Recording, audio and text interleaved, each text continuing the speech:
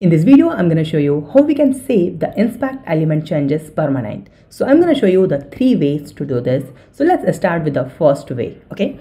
So you can see that's my website and this is the live website. Let's see. Let me just refresh. Done. Now I need to change the content of that website. Okay. So how we can do this? It's really very simple. Right click on your web browser and just click on the inspect and go to the console option here. Clear this. And you can see you just need to write a simple code as like document dot body dot content editable, this one, and equal true and then semicolon and enter.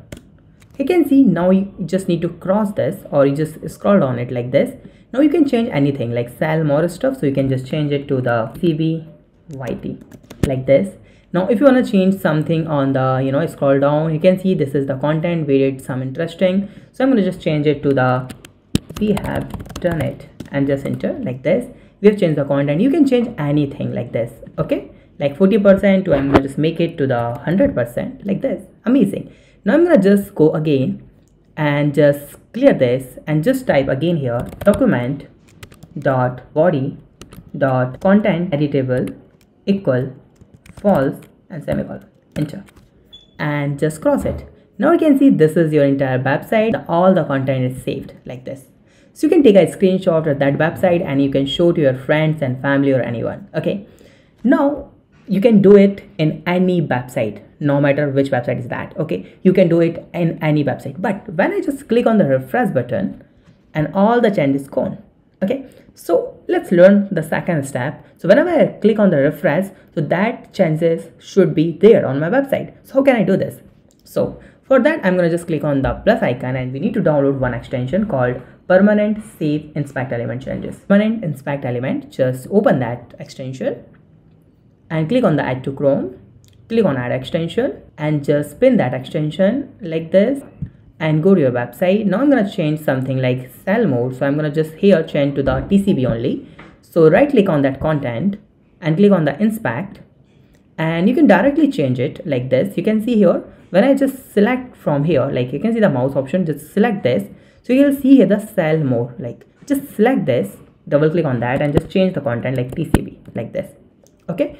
Now if you want to do any changes, so you can just select any content like this. Okay, and do the changes accordingly. Like here, I'm going to change it to the and I'm going to just cross it. Okay, and now let's click on that extension here and just click on the save page and it's done. Now let me just refresh this page. Okay, let's click on this here, refresh, and changes is still there. Let me just try to hard refresh this, but still changes are there. Okay, it means you can save the changes permanent here. So anyone visit in this website, so they will see all the content like this. But when I open this website in another laptop, someone else's laptop, like let me just open this on an incognito. Okay, like this, you can see I can't find these changes. It means I can save these changes on my laptop only. Okay, now how can I save these inspect element changes for everyone? So how can I do this? So it's simple. What we need to do here, we just need to download one extension and that extension called YAML downloader. Just click on this and click on add to Chrome. So I already have this extension. Okay, go to their website. You have just saved these changes, right? And just click on that extension that we have just saved. As you can see here, this is the extension called single HTML downloader. Now we just need to click on that extension icon and just click on the save. Okay, now we have this file.